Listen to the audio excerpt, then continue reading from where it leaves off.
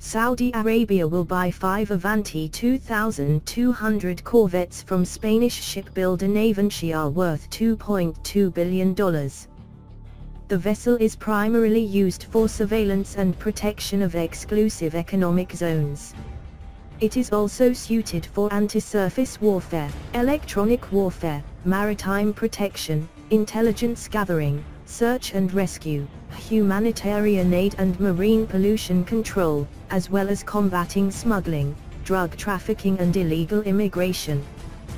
The armament includes a 30mm machine gun, surface-to-air missile systems, surface-to-surface missile systems, decoy launchers, and torpedoes. It features Navantia's CATIS command and control system and Dorna gunfire control system.